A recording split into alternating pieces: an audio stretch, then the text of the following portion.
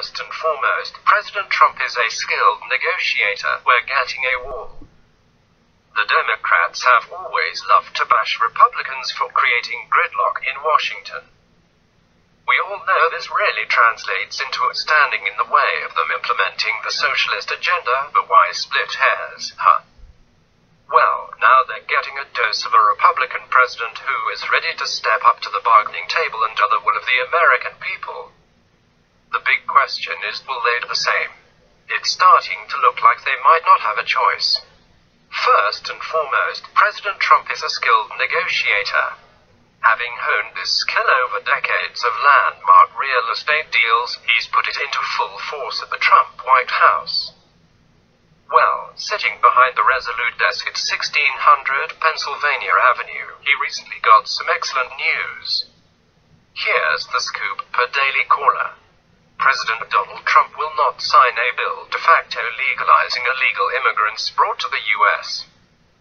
as children unless it contains provisions for a wall on the southern border, he declared in a tweet Friday. Trump ended the Obama-era executive action, otherwise known as DACA, in September, telling Congress it had 6 months to codify the program into law before protections expired. Obama's DACA program issued work permits to illegal immigrants brought to the U.S. as children and granted them certain protections from deportation. There are approximately 700 DACA recipients in the U.S. The president named chain migration and the visa lottery system as two particular immigration priorities he wants to see ended. Recent New York City terrorist attackers were found to have been beneficiaries of either chain migration or the diversity visa lottery program.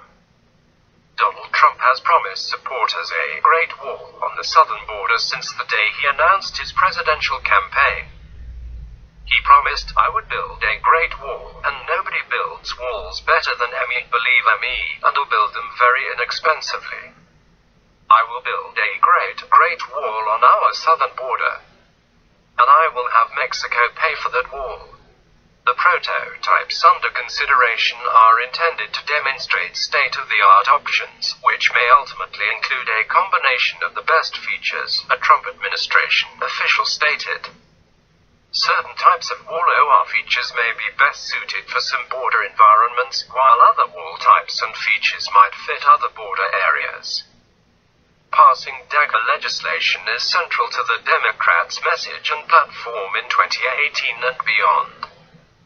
Without that core fundraising point in place, they will have major problems appealing to the Hispanic and diversity-centered base. President Trump was wise to tie wall funding to a DACA bill. Multiple sources close to the administration have signaled the president has reached an understanding with congressional Democrats and that a DACA wall bill is the first priority after the Winterby. Reek. Hallelujah. We're building the wall. Who needs swamp RINOs like John McCain and Lisa Murkowski anyway?